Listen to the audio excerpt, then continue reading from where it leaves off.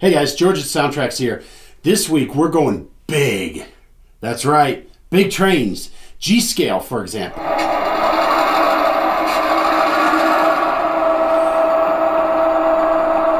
Today we're going to take a look at the installation process of what it takes to install a TSU-4400 into this USA Trains GP38 as we get ready for the National Garden Railway Convention in Denver this June. So hopefully we'll see you there, but for the now, let's get started.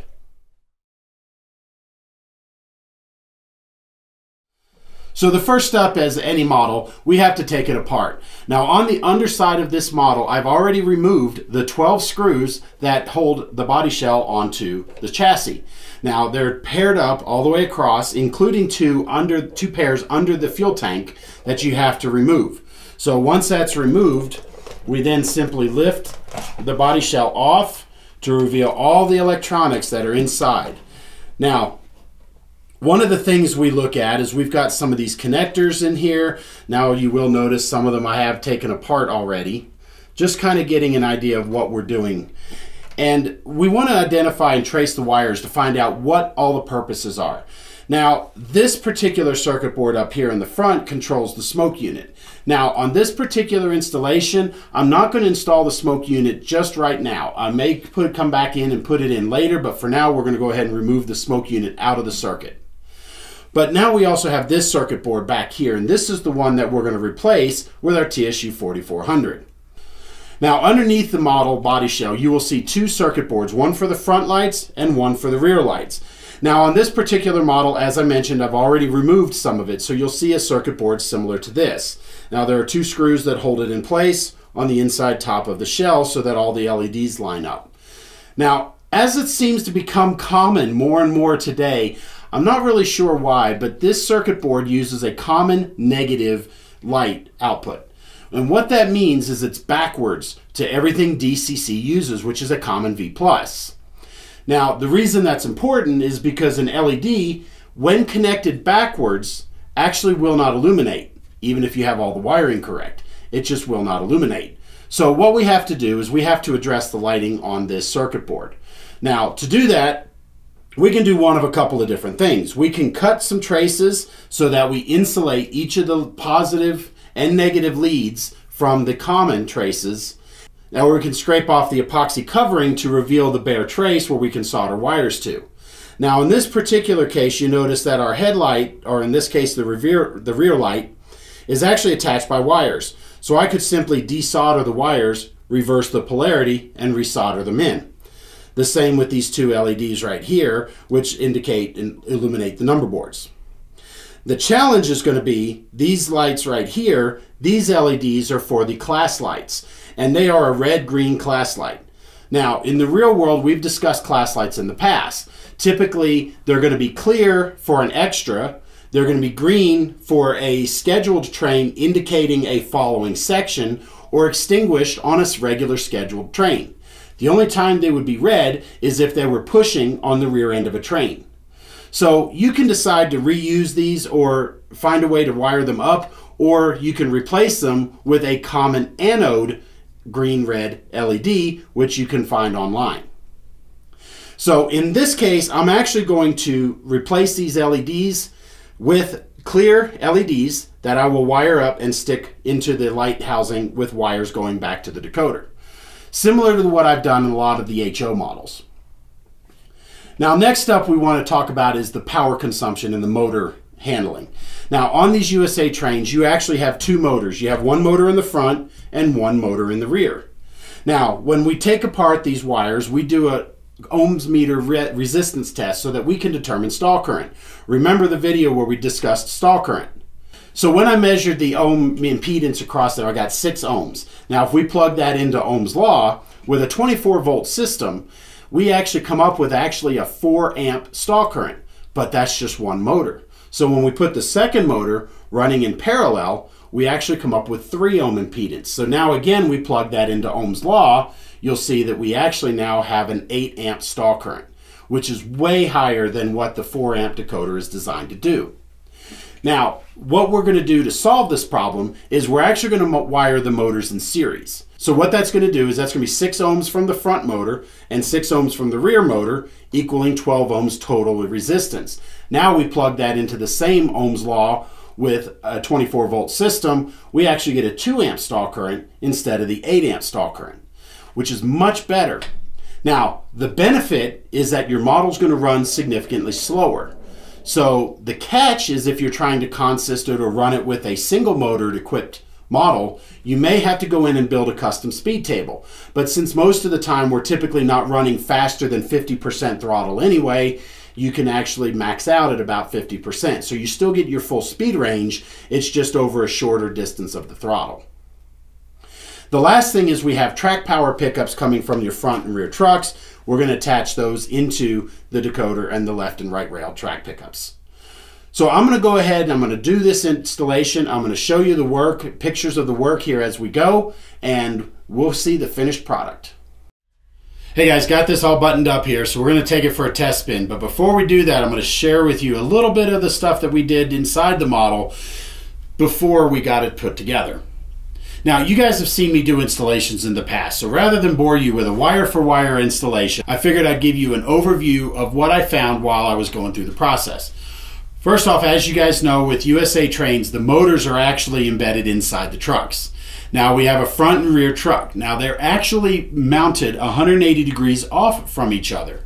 And what that means is that the two trucks, they're built exactly the same, but installed in the model like this. So that means the red and black wires are actually opposite from front and rear. So when you're wiring in, especially track pickup, you want to make sure that the front red wire for the right rail on the front truck is actually tied to the black wire on the right rail on the rear truck, and vice versa for the other side. So when you're wiring these up, it'll look odd because you're going to have red and black wires going into left rail and right rail terminals. Now, the other thing I found was because the trucks are mounted 180 degrees from each other, the motors then actually run opposite. So if you take red and black polarity and match it up, red and black together, they're going to be running opposite. So in order to wire these motors in series, you're going to take the red wire for the V+ on the front motor and actually tie it directly to the red wire on the rear motor, which is now V- because it's going to be turning in the opposite direction. So then your your two black wires are actually going to go to your motor plus and your motor minus. And that's how you're going to wire these in series. Now, the last hurdle I found was when wiring in all of the lights. These models implement a common V- negative. And we've seen how we've tracked this in the past. Sometimes we've replaced the PCB, other times we can switch the LEDs. Well, in this particular case, all but one LED was actually mounted in such a way that I could just desolder it, flip it around, and resolder it to the circuit board. So the circuit boards now have a common V+, and then the V- is wired individually through the resistors and then directly to the decoder for the various function outputs. Now, the catch or the change that I had to make was for the class lights on the front and the rear, because these were actually using a red-green LED bipolar, which used a common V-. Now, as you know, we can't do that in DCC. So we were faced with two choices. We would have to order some common anode LEDs, which would be red-green, but I decided to go ahead and just replace that with a clear white LED and attach the V+ to the common lead, and then the other one only using one color. The reason I chose that was because of the way we've talked about in the past how class lights work. Typically, especially in a model of this era, pretty much everything was designated as an extra, and so you would only really see clear. A green light indicated a scheduled following train, and then a red was actually for pusher units on the rear. Neither of those would be used all that often, so in order to be able to demonstrate the light, I just replaced them with a white LED. Now, I used our 810-134 golden white LED and wired them up into the class light housings. Now, in order to make sure they were centered over the circuit board, I bent the leads so that they were angled and fit right into the housings. So after all of that, got everything wired up together. As I mentioned, the resistors were already on the little circuit boards. So let's take a look and see what it sounds like. Now, warning, I will tell you that I've already tested this, and I have turned the volume down significantly. This is at a master volume of 50 out of 255, where the default is 196. Otherwise, I'd blow out our mics. So, let's take a listen. We're going to go ahead and connect track power. You hear that low pressure alarm bell turn on, and I have also selected the EMD 645 non-turbo prime mover. Doesn't that sound awesome? And we can hear that compressor kick on, and standing in the room you can almost feel that compressor kicking in with that low frequency. So, what does it sound like? Let's blow the quick short horn. You can hear how nice and loud it is. And remember, that's a master volume of 50 out of 255. So let's go ahead and get it moving. So we're going to move at speed step 10. I've added a little bit of momentum so you can get some time to see it and hear it move.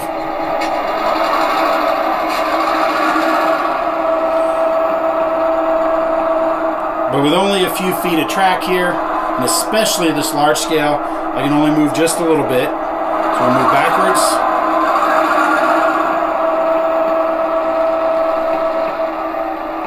Now we'll bring it to a stop. Now on this model we had several lights. Of course there's the headlight, as you can see here indicated on the front of the locomotive.